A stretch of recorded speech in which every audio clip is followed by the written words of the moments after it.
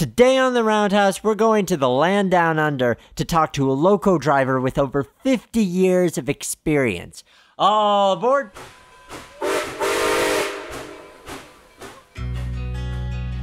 In days past, the roundhouse was where the railroad worker united with the steam locomotive, each to prepare for the journey ahead. Today, it's where we examine the history, the industry, the machines, the hobby, and the passion behind railroading. News, interviews, stories, and more. So climb aboard. This is The Roundhouse. Welcome to The Roundhouse. I'm your host, Nick Ozerak, and this is episode number 54 of our Trains and Railroading podcast, where we're talking about everything in the industry and the hobby.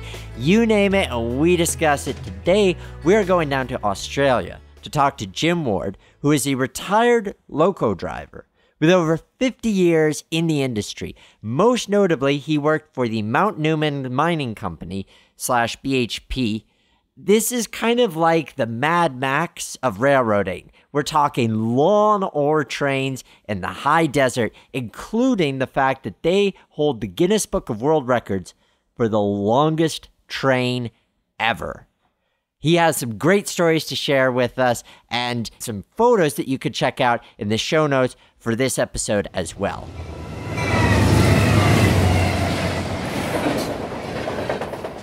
Our guest today is a New Zealander who lives in Australia with over 50 years in the railway industry. He's worked for Mount Newman Mining Company, BHP, Queensland Rail, the West Australian Government Railways, and Horizon, just to name a few. Please welcome to the Roundhouse, Mr. Jim Ward. Good morning. How did you begin your railroading career? Well, Nick, I was one of those boys that always wanted to be a locomotive engineer. So as soon as I was old enough, I joined up in the days of steam in New Zealand in 1961 and just went on from there. Ended up in 2014, so it's been a long ride. That is a very long ride. You were able to enter when steam was still present in New Zealand. When was steam being phased out? Was it starting by that point, or did it have a much longer lifespan than it did over in the States, where really by the 60s it was gone anyway? Diesels were certainly there, diesel electrics in the 1961 when I joined, but steam finally finished in 1968. So I was lucky enough to get my driver's ticket on steam. Very privileged for that. And when you worked with steam, what were your responsibilities? What were the kind of tasks that you had? Did you fire for them at all, or were you mainly a loco driver? No, most of my career was firing. In New Zealand, we had many different types of steam locomotives, coal-fired and oil-fired. We learned to do them both. And of course, New Zealand is a country with many steep gradients, so we run lots of double-heading, lots of helper engines, as you guys call them. It was a lovely part of the world to work, I can tell you. What took you to Australia then? Okay, in 1973, there was an advert, if that's what you call it, application called for qualified locomotive engineers to come to West Australia. The iron ore industry was new, relatively new, and they were having trouble getting qualified drivers. So would you believe, over a period of a few years, almost 60 of us come across from New Zealand to Western Australia to operate in the iron ore industry. So since you know the specific number, was there kind of a family of sorts of these New Zealanders who moved specifically for this purpose? Well, it was probably that similar things were happening right around the world then too. Because diesels were replacing steam, there was a surplus of qualified drivers in New Zealand, so many of them were looking for other positions, and when that jobs came up in the iron ore industry, a lot took it. I was 30 years old. I thought, well, here's a chance for a different and probably a better opportunity. Why better? Well, the wages were much better, that's for sure, moving into the iron ore industry. We had a young family, and there would be more opportunities for them in Australia too as they got older. So we crossed the ditch, as they say in this part of the world, from New Zealand to Australia. Now, the iron ore region is very sparsely populated. So were you living in the Pilbaras, or did you have a lengthy commute to work, so to speak? No, we moved to Port Hedland. At that time had a population of around maybe 12,000 people, so it was quite a sizable town, and it was growing rapidly as the iron ore industry developed. So we had, after we'd been there 2 or 3 years, we had most of the facilities. We had shopping centres, and all we needed to live up there. And it was just the climate was hard to get used to after New Zealand. That was all. I imagine a lot hotter and drier. Very much so, yes. We arrived there in midwinter and it was too hot for us. It's interesting that you say that the iron ore industry was really starting around that time, because I would have imagined that with the resources being there, that they would have been mining that for even a few decades before then. What was it about the 70s? Was it a technological thing that was causing this boom? Well, I believe for many years there was an embargo on shipping iron ore out of Australia, and once that was lifted in the very late 60s and early 70s, then 3 companies began to set up almost at the same time in the Pilbara. There was Hammersley Iron, who I'm sure many of your listeners would have heard of. There was a smaller group, Goldsworthy Mining Company, and Mount Newman Mining, all started to set up at about that same time. Once the iron ore embargo was lifted, it became very, very busy up there. You went to work for Mount Newman Mining Company. Was that your first experience with diesels, or had you already experienced them in New Zealand? Now, this was one of the reasons I think too that New Zealanders fitted in pretty well. We were running American-built EMDs in New Zealand at that time. We were doing multiple heading. We were using the air brake, the 26L, which they had here in the iron ore industry. And of course, many of the guys that were coming from other railroads around the world, especially parts of Australia, had only used vacuum braking. So we sort of had to jump on them as far as the air brake went. So there were ways in which you were already used to the technology specific to North American railroading, which was being imported into the mining region. What were some of the other aspects of it that made it an easy transition or made it difficult? I imagine, in particular, getting used to the train length for the sizable ore runs that they were hauling took some time. It did, Nick. And of course, we went from old English-type safe working, we went straight into train orders, which was new to us. At that time, Mount Newman Mining had no CTC. It was all run on train orders, and that was a little bit scary for a while. I think we operated in through till about 1976 or 1977 before we finally got centralised train control, CTC, all the way down the track.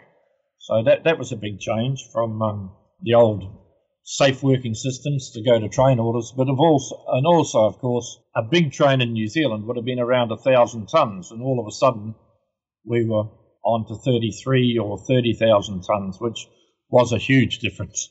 It's massive. You look at videos online, whether it be from your era with Mount Newman or even modern trains with BHP, and it's unreal for somebody used to North American railroading, where a 150-car train is really pushing it, to see something that's 200 cars, and that's an average length. It was in the mid-70s that they introduced, as we called it, locomotives. I think it's referred to as distributed power in the US, and that made train handling, it actually made it easier. Although the trains were bigger, anyone who's operated trains with distributed power, they are a much easier train to handle with that mid-train power.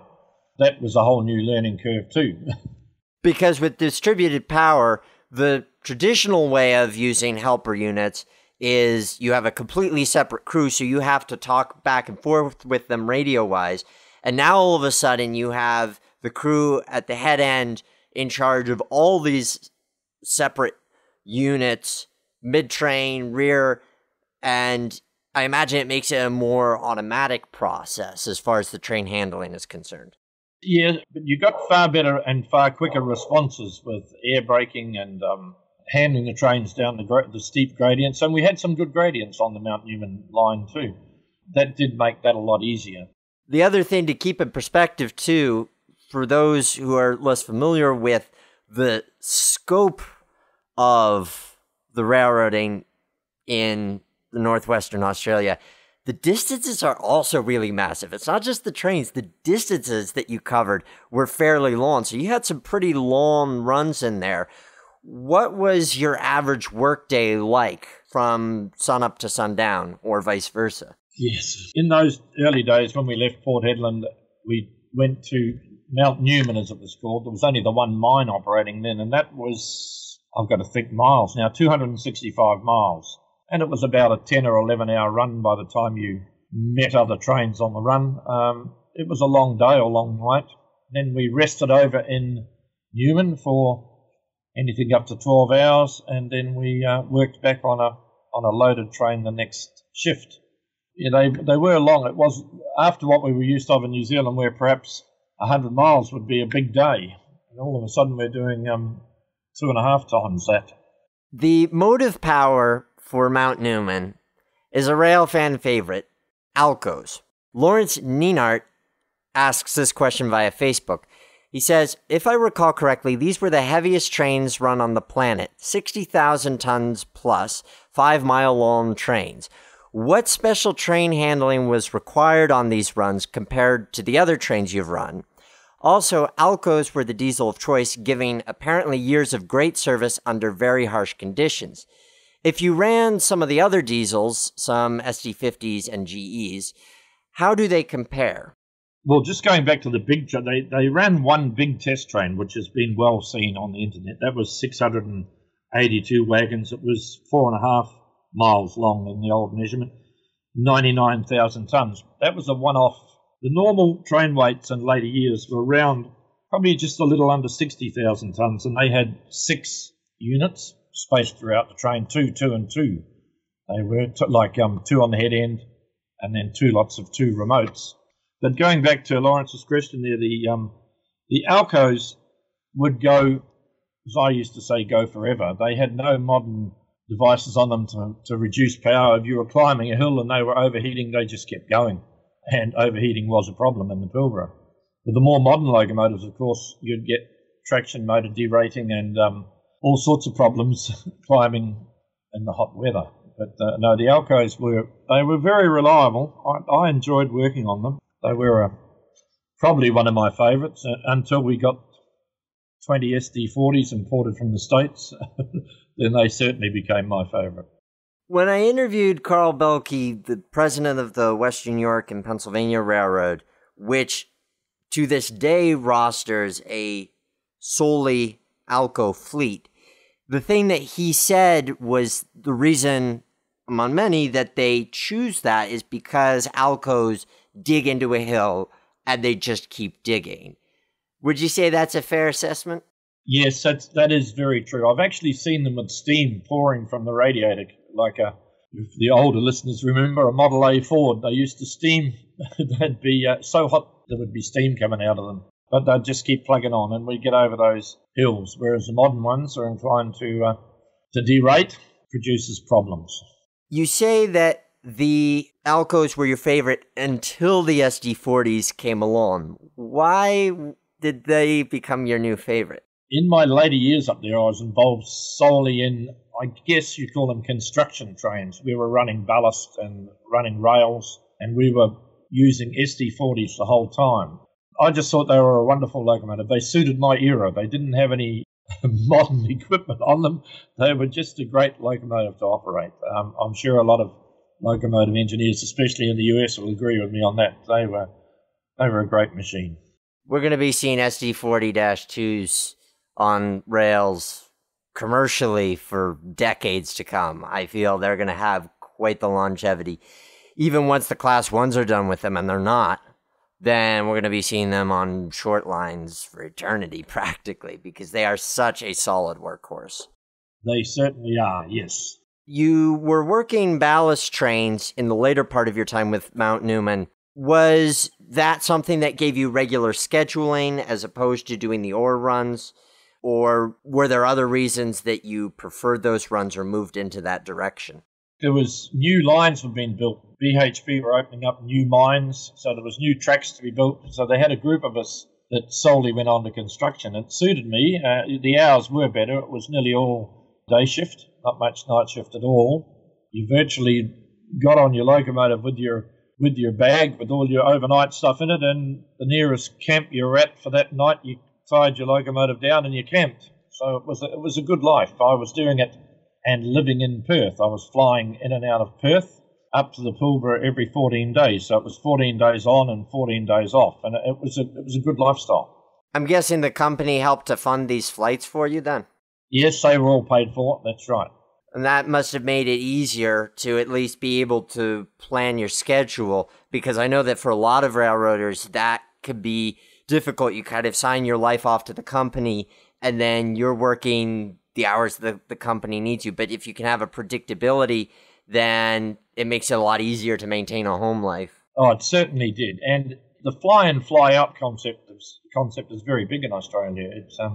And it suited. We were an older couple, for my wife and I, so we had no children. Perhaps not a good lifestyle for someone with a young family, but that's for them to choose, not me. So during this time, Mount Newman Mining is bought out or becomes BHP? Yeah, it became BHP. They took over Mount Newman Mining Company. The locomotives were all painted, went from being orange to blue. And there were a few blue Alcos around for a while until they were gradually replaced by the GE-8s that came, the CM40-8s, which again were a great locomotive. They were reliable. And now, of course, I don't think there's any -8s now. It's all SD70s, the whole fleet. But before you got to play with the SD70s, you moved on to work with some other railway companies. What was the next railway that you ended up working for? Well, I left the Pilbara in 1997 and came down to Perth. The intent actually was to retire, but I got a job on the Perth electric suburban trains. I'm not sure of the term in America for the intercity, not intercity, but around the city trains, and that was good because the hours were good. You knew when you were starting, you knew when you were finishing, and I did formally retire from that in 2002.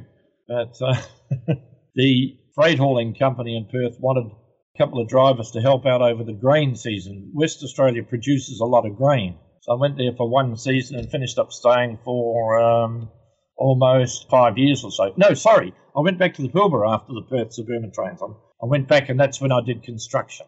What took you back to the Pilbaras? It was a phone call, actually. A guy rang up and said, would I be interested in construction trains? And I said, yes, certainly would be. It was as simple as that. I knew the routes, I knew all that, so I went back up there. They showed me these SD40s that had arrived from the US, which amused me because some of them, the gauges and the instructions in the cab were still written in Spanish because I'd been working in Mexico for a while, I think.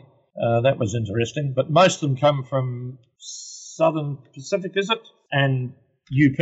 That's where most of the SD40s came from. Did you get to experience the SD70s at all? Were you doing any war runs at that time, or did any of the SD70s end up in construction service? Just occasionally we got them. Not very often.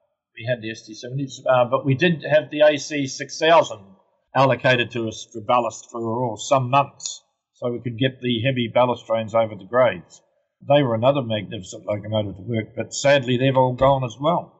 Let's look at the AC6000. They're an interesting study. Without going into the full history, here in the U.S., they were an experiment to continually push the amount of horsepower you could cram into a single loco. The ones that ended up on your lines, they stayed there for quite some time. How did you find that they performed? I used to refer to it, it was like sitting on top of a volcano. You know, they used to rumble away, and as soon as you opened the throttle, they just seemed to tremble and shake. They were just such a powerful beast. In fact, that's what I used to call them, the beasts. No, I did enjoy working on them. You had sort of a great sense of power at your fingertips.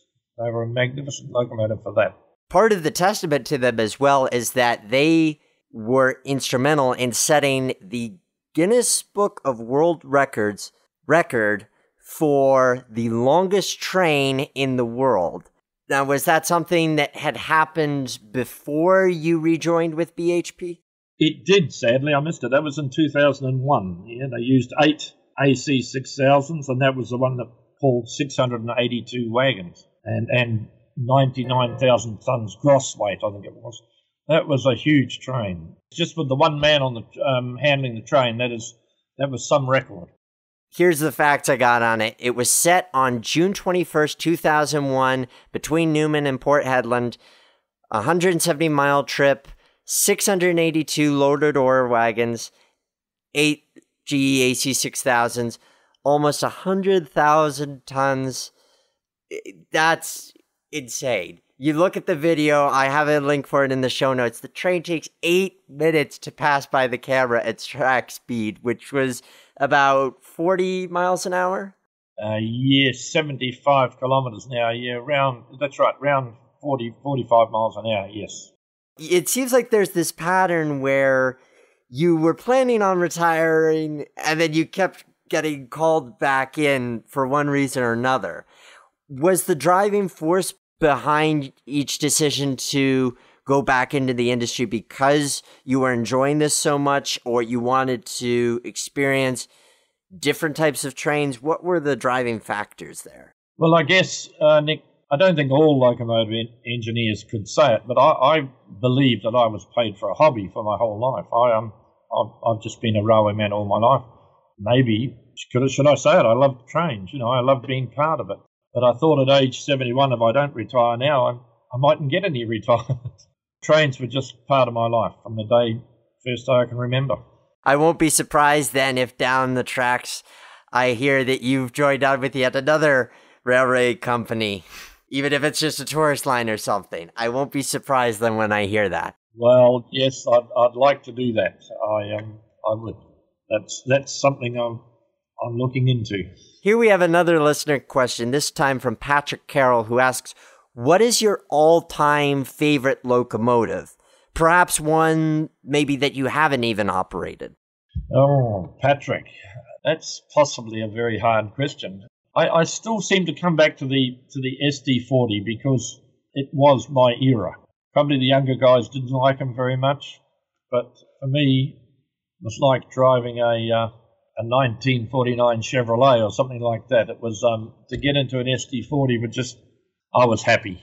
At this point, the SD70s are pretty much the only motive power on BHP. Maybe there's a few others I'm forgetting, but it's pretty much the primary source of power.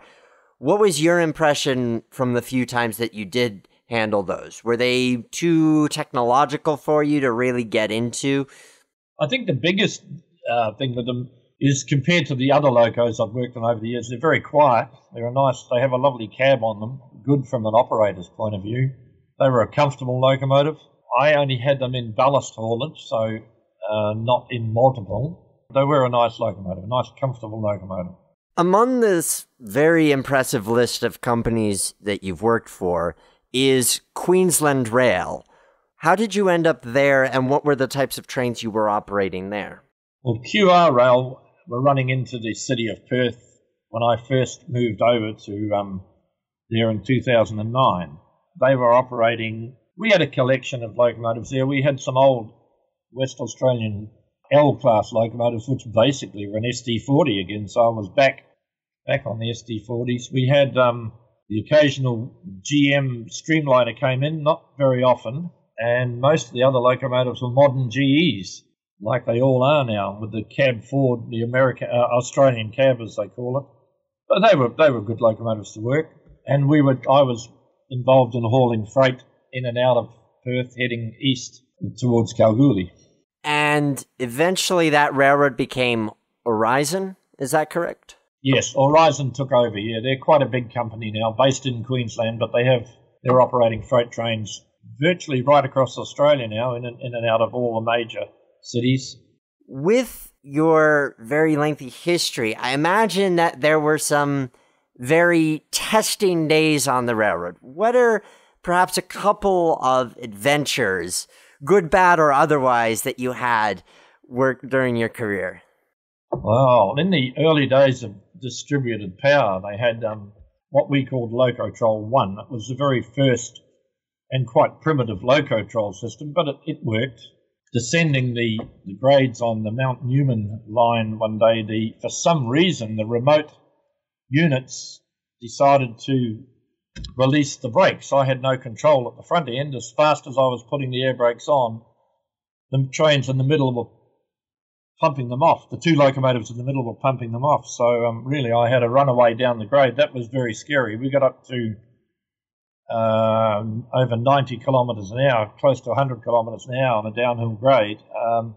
Fortunately, when the grade levelled out, we managed to get it to a stop. But that was a little scary with 30-odd thousand tonnes out of control down a steep gradient with the brakes, which I was trying to apply, were being pumped off just as fast from the middle of the train. Ooh, geez.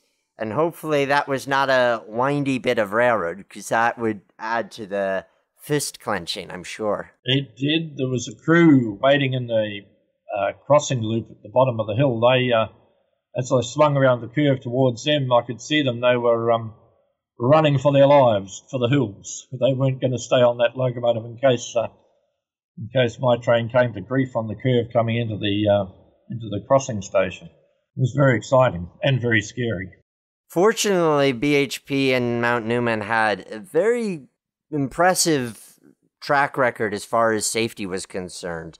To my knowledge, there weren't a ton of major incidents or derailments or anything of that nature. Just before CTC was introduced, we had problems strangely enough, you get very cold nights in the Pilbara in the wintertime, and we had problems with broken rails, and they'd go undetected until a train hit them. And we did have a few fairly big pile-ups caused by broken rails. Normally, the locomotives would bounce through, but then the ore cars would all pile up behind. But with the introduction of CTC, of course, a broken rail would bring up a red signal. So that stopped that. With all of the advancements that occurred in the industry, what were some of the ways in which the industry changed for the better or for the worse as you went on through the years? Well, I always say to people, I went from steam gauges to computer screens, and I think that sort of sums it up. In my career, and I was one of the lucky ones to be able to work steam and diesel, where all those years ago on a steam locomotive, that's really all you looked at was the steam gauge and the water gauge and the speedometer. And then it just seemed in a flash, all of a sudden I'm sitting in a cab looking at two computer screens. That was probably the biggest change for me. There's mixed feeling here in North America about what it means to be a rail fan in the industry. Because obviously, most of the folks who join the railroad industry are doing it because they want a solid career, they want the job. Some of them maybe develop the passion for it along the way, some of them don't, it's just a job. But throughout, you see different cases where, in some places, it's perfectly acceptable to be open as a rail fan amongst your fellow crew and say, yeah, this is a hobby of mine, this is something I enjoy. And in some cases, I hear stories of railroaders who are rail fans who can't be open about that with their fellow crew because of the negative perceptions that sometimes exist about rail fans. What is that attitude, that prevalent attitude in Australia? Are rail fans a point of concern, or are they openly accepted throughout? I imagine obviously there's a limited amount of rail fans in the Pilbaras because of the remoteness of it, but I'm wondering what your experience with that was. Yes, Nick, that is true. When I was a young guy on the railways, if I produced a camera to take a photo, I was laughed at. Funnily enough, years later, those same old drivers asked me, did I have a photograph from that day? He said, I remember you took a photo that day. Have you got a copy?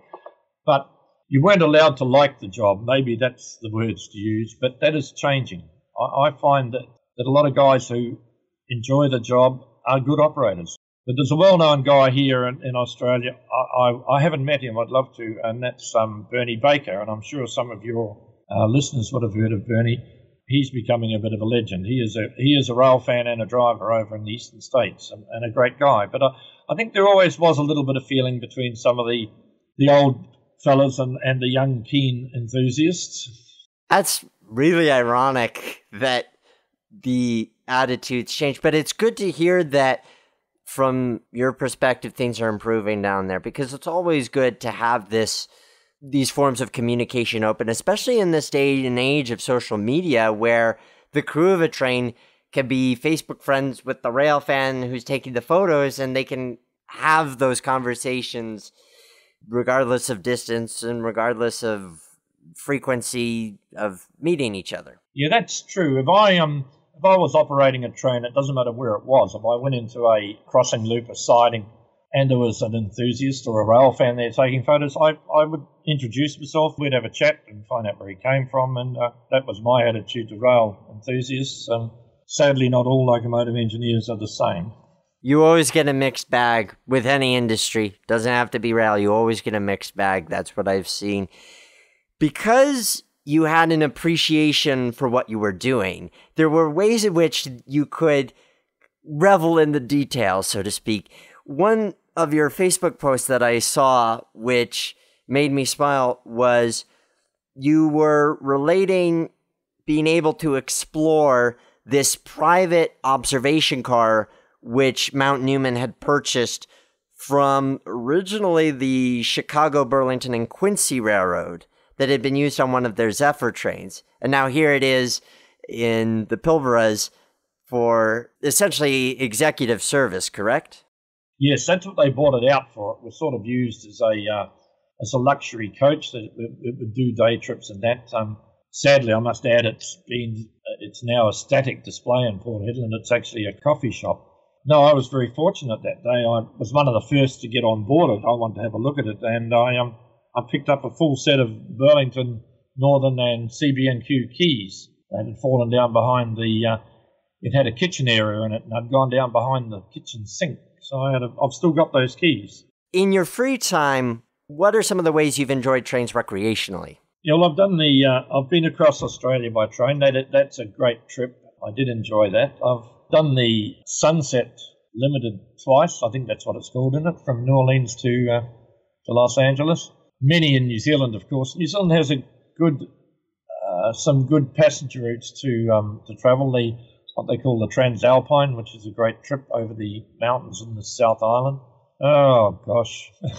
There's probably too many to mention. And I was lucky enough, of course, some years ago, I think I told you, to get invited in the cab of 4501 in Chattanooga. That was a thrill of a lifetime. The engineer at the time was a young lady. I just fell to my knees and said, "Will you marry me?" But she was already married.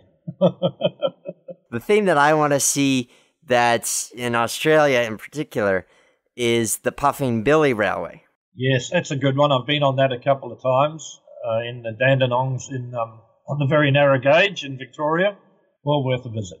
As you look back at your career and all the experiences you've had and all the different types of trains you've been able to operate, what has been the most gratifying? What were the experiences that stuck with you that made you say, I'm glad that this was my career, this is why I did this job? Oh, gosh, that is a hard one. I used to love early mornings. When you're operating a freight train, I think all locomotive engineers can relate to this. When the sun was coming up, I used to think how lucky I was to have an office, to be able to see all this happening. Probably that goes down as one of my better memories. And funnily enough, I enjoyed the single manning when it came in, driver only, whatever it's referred to. Like for years, I worked with two-man crews, which was good to have someone, but I did enjoy working alone. That was probably a highlight, too, of the career. In what ways do you engage with the hobby now? Do you do any modeling? Do you still go out and take photos? Do you still go out on trips? Yeah, mainly just photography now, Nick, and follow trains. I've just come back from a vacation in New Zealand, and I visited some of my old haunts and caught up with old drivers and took many railway photos. So no, that's my interest now.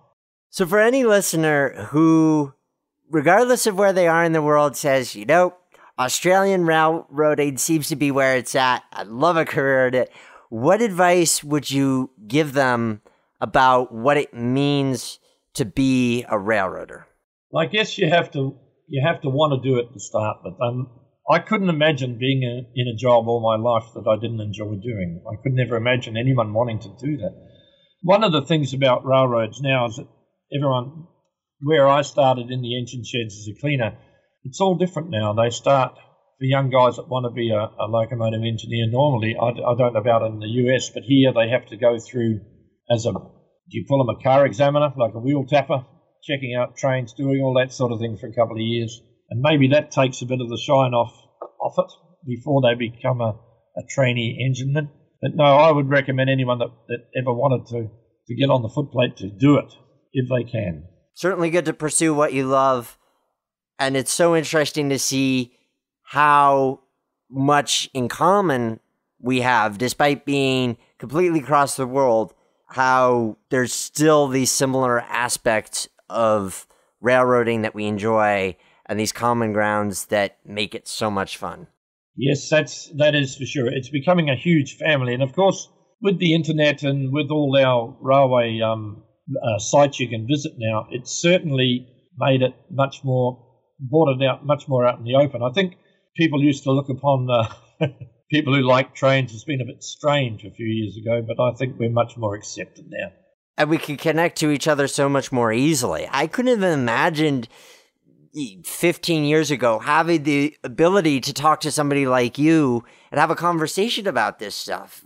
It just, the resources weren't there. And now we take for granted how easy it is to be able to explore all of these different facets of railroading and engage with them. And it's great because I've learned so much from you here about what your career was like. And now I have a totally new appreciation when I go into my train simulator and I fire up the BHP route that takes me from the sea mining area down to Port Hedland, what it was like for you when you were doing that for real. Well, yes, and there's a couple of good steep grades as you come out of Area C too. And it's an interesting track and quite a scenic one. Not that the Pilbara is very scenic, but it is quite a scenic track out of there. I feel quite honoured that you called me. I feel privileged to be able to talk to your listeners. So thank you for that chance. The Pilbara seem like the Mad Max of railroading. That's the appeal to me anyway. Jim, thank you so much for joining us here in the Roundhouse to share what your career has been like. And hopefully those of you joining us here as well have learned a lot. Jim sent me some photos and I'll have links in the show notes. You could see his photos. They're really interesting from a history perspective, from an aesthetic perspective, just seeing these long trains around the curves. Oh, that is something. Jim, thank you so much. And thank you, Nick. And thanks to the listeners. And now, the question of the day.